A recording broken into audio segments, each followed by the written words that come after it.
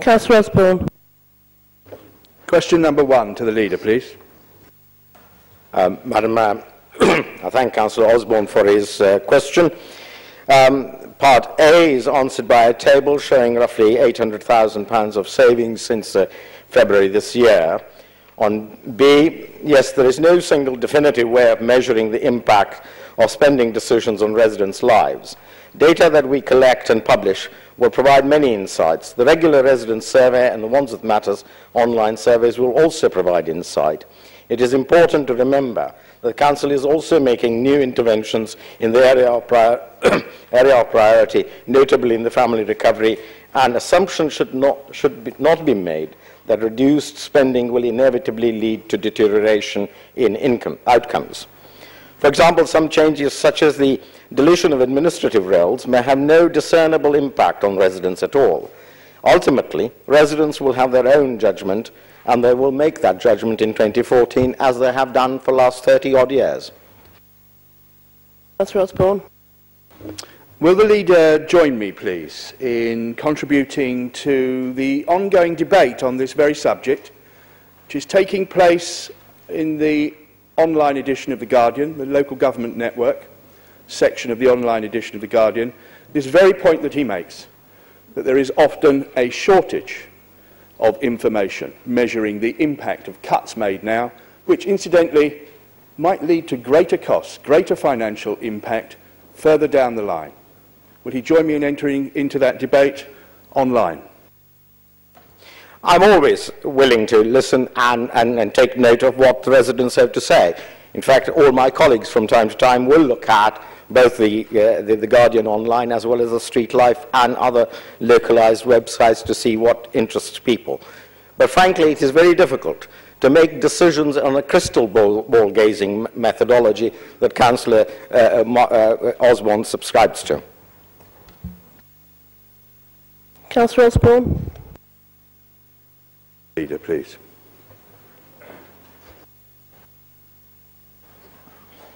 I thank Councillor Osborne for his question, and the answer to part A is that the long list of open council initiatives is actually council's top-line performance measures, not the overall available public data. The executive agrees an annual set of key performance indicators known as top lines, which reflect key local and national priorities. We then sourced comparable data for as many of these indicators as was available to us via government departments and their agencies. The Open Council is the first initiative of its type in London and has set a high standard for openness and transparency.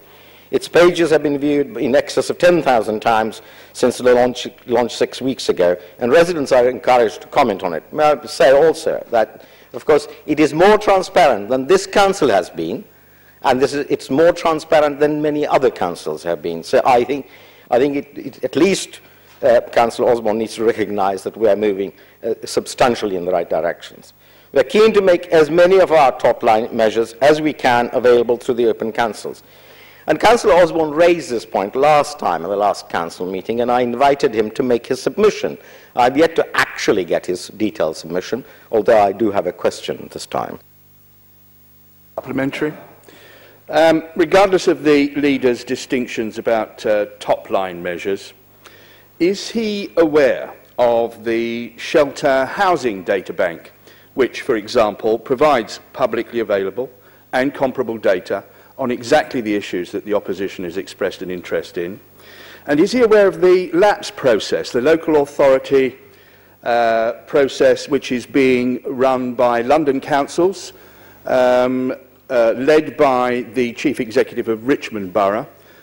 Incidentally, he ought to be aware of it because there was an article about Wandsworth in the Local Government Chronicle which mentioned it and presumably would have shown up in the press cuttings, which is doing exactly this process, measuring what achievements boroughs in London have achieved and how they compare one borough to another. I'm aware of both of those. In fact, I'm also aware of the Shelter's Chief Executive's letter to our Chief Executive commending this council as being a beacon council in the area of dealing with private landlords. So, it isn't always bad news from shelter, which is, I'm pleased to say. Both those databases I'm aware of, and the London Council's database is there for everyone to see, including Councillor Osborne and the rest of the public. I don't see why we need to repeat that, although we borrow information from it for our open council. Councillor Grimston. Second supplementary. Would the leader agree with me that the problem with Councillor Osborne's approach is that we move back to the days of comprehensive performance assessment, where councils are simply judged on a set of very reductionist performance measures, often against councils who are living in totally different circumstances from Wandsworth, rather than an overall view of what's good for Wandsworth community, which is very difficult to compare with Richmond or indeed any other London borough? I would say thank Councillor Grimston for his supplementary. The problem with Councillor Osborne is that Councillor Osborne's looking backwards. The problem with Councillor Osborne is that he wants to count everything, but not necessarily value everything. The problem with Councillor Osborne is that he wants to look at it in the way that suits him, rather than suits our residents.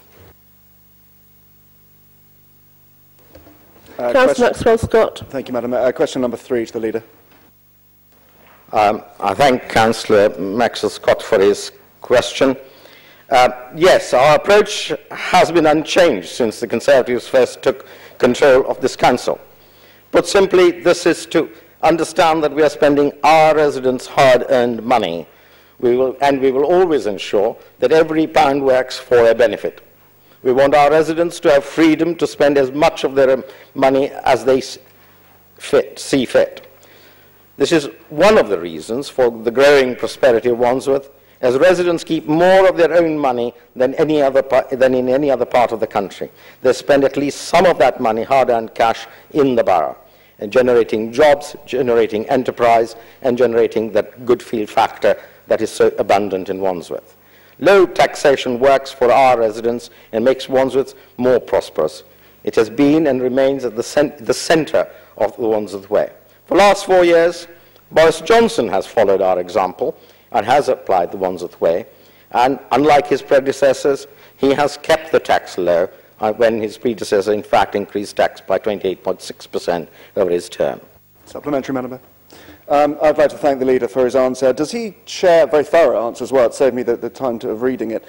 Does the leader share my concern that the Labour Party's tax-avoiding candidate for London Mayor has pledged to reintroduce the education maintenance allowance, which some people might recall as being sort of dole for kids, but he's not made clear that the cost of doing so would fall directly onto council taxpayers?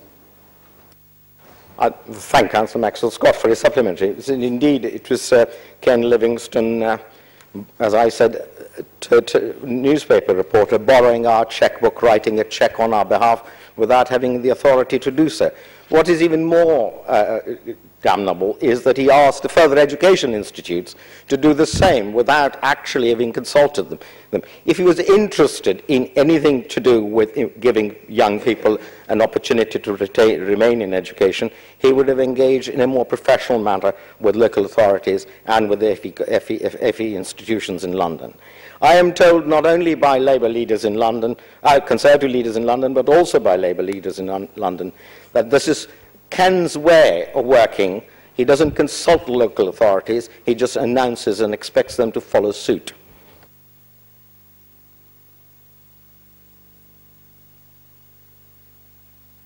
Councillor Cooper. Question number 4 to the leader, thank you. I thank Councillor Cooper for her question. Firstly, I wish to provide clarification on at least one aspect of Councillor Cooper's questions. Whilst it is correct that Connaught plc went into liquidation in 2010, this was not as a result of trading activities of the Environment Services arm of the business that provided services to this council. I do not accept Councillor Cooper's assertion that the council has ever accepted unrealistically low bids from contractors. Council has well tried and tested procurement procedures which are subject to scrutiny by the procurement advisory team, the relevant overview and scrutiny committees, and the executive, and of course ultimately also this council.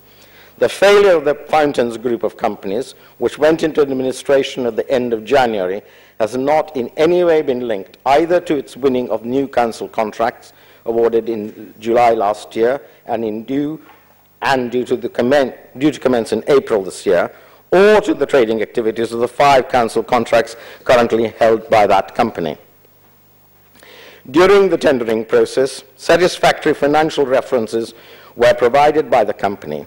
Late last year, the council became aware that the company was experiencing difficulties linked, it is understood, to residual debt factors arising from the failure of the Connaught Group and the poor market conditions.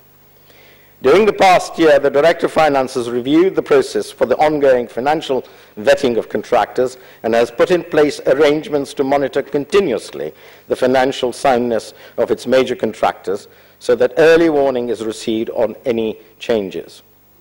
It is a fact that short-term emergency action taken by the Council to ensure that there has not been a single day's interruption in any of the services covered by the 5 contracts has resulted in significant additional short-term costs.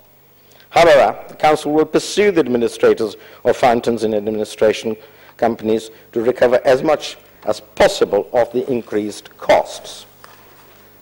Failure of the Fountains group of companies affected services contracts awarded via the competitive tendering by local authorities of all political persuasions, including London councils in Camden and Tower Hamlets controlled by the party opposite. This borough's residents have experienced good quality, cost-effective services provided by both in-house teams and private contractors, derived from a policy of market testing major service areas. The failure of a contractor once appointed is unfortunate and is thankfully rare. It is not an incident that will deter us from pursuing proven policies that have delivered many tens of millions of pounds in savings and the best value to residents for Wandsworth over the last 30 years. Councillor Cooper. Supplementary. Well, I'm delighted that the leader has been able to read his answer to me. Actually, I was able to read it for myself. And thank you very much. Thank you very much for the clarification in the first paragraph, which wasn't actually necessary because that wasn't a point that I made in my question. But surely the leader is aware that there has been a culture of very tight bidding by a number of contractors. Connaught Fountains are not the only ones who've gone bust in housing circles. Rock is another leading example of the same. So we do find ourselves in danger of this happening again and again, and I wondered if he could just tell us what the cost is going to be. I believe it's nearly £1 million for this failure, and does he really think that this is a price worth paying? I think Councillor Cooper is a bit touchy about being given some clarity in the answer, but never mind. If there was no tight bidding for contracts, I suspect Councillor Cooper would be standing up saying, this bids are a bit too flimsy on there, this bids are a bit too padded on there, are you really getting value for money? So she wants to have it both ways. She wants to be able to say, throw rocks at us should the bids be padded, as she might say, or if they are tight. The truth of the matter is that over the last 30 plus years, this council has competitively tendered services and provided continual savings for the services that the residents enjoy, and at a higher quality than we were previously able to provide. This council pioneered that way of doing things, which is now the norm across the country. I think the Councillor Cooper needs to look at this thing in the round rather than the specific. Second supplementary, Madam Mayor. Councillor Clay. Does the leader share with me a slight confusion over how Councillor Cooper was thinking at the time when we discussed this contract?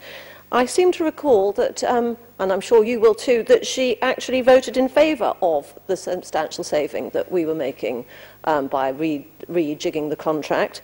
And she didn't actually agree with the method of making the savings because she thought that we could economise better by having fewer recycling bags delivered, and her main worry was about our lack of public consultation about it. Do you recall her making any queries at the time about unrealistically low bids? I'm grateful to Councillor Clay for her supplementary and some further light on Councillor Cooper's attention to detail. I think the members of the Greater London Authority will be dreading the possibility that she might be bringing to that body her rapier-like attention to detail. More orange bags or less orange bags is not the issue. The issue is about better quality services to our residents at a price they can afford. I am not surprised that after that kind of rapier-like scrutiny, Councillor Cooper's forgotten that she was in support of the contract. Councillor Humphreys. Thank you, Madam Mayor. Question 5 to the Leader. I thank Councillor Humphreys for his question. Yes, I have met with London and South East manager of Tesco, and they've agreed a number of points which will be of interest to both him and people in Southfields, because the grid in has been an issue for much local concern. What Tesco's are promising is they're promising improved appearance to the site in the interim, send a letter to the residents explaining their plans, because there is some feeling that nothing is happening and perhaps Tesco's may not come.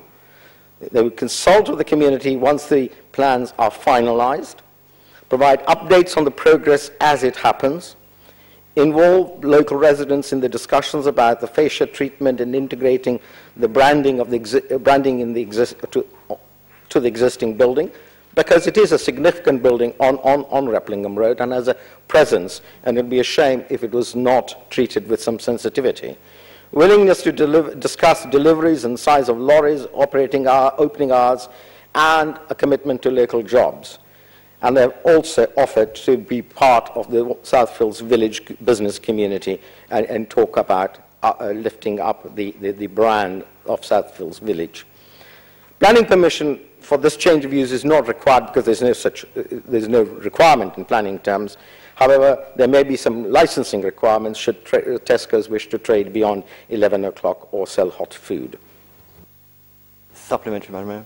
Great. I thank the Leader for his answer, and I very much welcome the instigation of dialogue with the company concerned. Can the Leader just reassure me that that's going to be an ongoing dialogue, and also reassure the residents of Southfields that the purpose of that will be towards making sure that this large corporate, one of the first on our high street, will integrate well with the existing healthy mix of local smaller retailers and the rest of the things that make it such a vibrant shopping street as it is? Thank you. I thank Councillor Humphreys for his supplementary. That was indeed the undertaking that Tesco's regional manager was able to give. They want to be part of the Southfields community. They want to be helping both the residents and the business community. They don't want to be in Southfields just simply for the trading bit of it. Their presence, they feel, is going to be positive for Southfields village. I have confidence that their commitment will be delivered. And if not, I will certainly ensure that in my regular dialogue with them, I shall be reminding them of that promise they have made. I certainly also undertake to keep the Southfields councillors, soon to be joined by Kim Caddy, informed of the developments on this site. Councillor Carpenter. Second supplementary. I assume that the Leader is not going to be stuffing the ballots in Southfields. But does he share my concern that the national retailers like Tesco's are driving out local retailers from our shopping parades? And if so, will he do more than wring his hands about it and perhaps use some of the provisions in the Localism Act to actually encourage local retailers rather than national retailers in these parades? Madam Mayor, I can always rely on Councillor Carpenter to raise the tone of a debate. I don't think he has raised it sufficiently for me to answer his supplementary. We'll have to have a look at that because we were busy doing something else, sorry. The time for questions to the Leader is now over, and we will